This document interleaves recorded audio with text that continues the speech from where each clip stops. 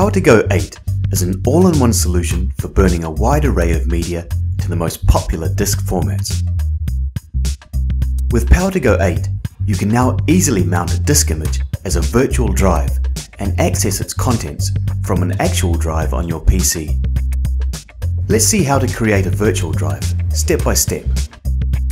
Here is the Power2Go 8 welcome screen.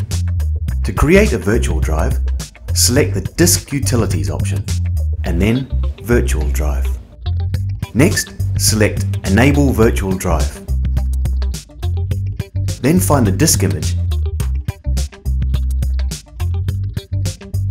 and assign it a drive letter of your choice. Click OK.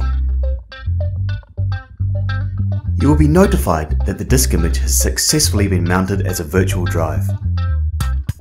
To view the contents of the virtual drive you just created, simply click on the assigned drive letter.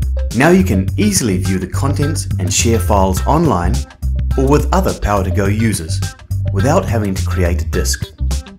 Let's see how to disable the virtual drive.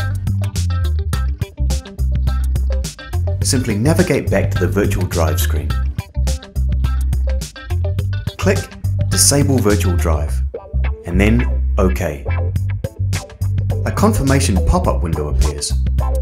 The virtual drive has been successfully disabled. Thanks for watching this tutorial about Power2Go 8's new virtual drive feature.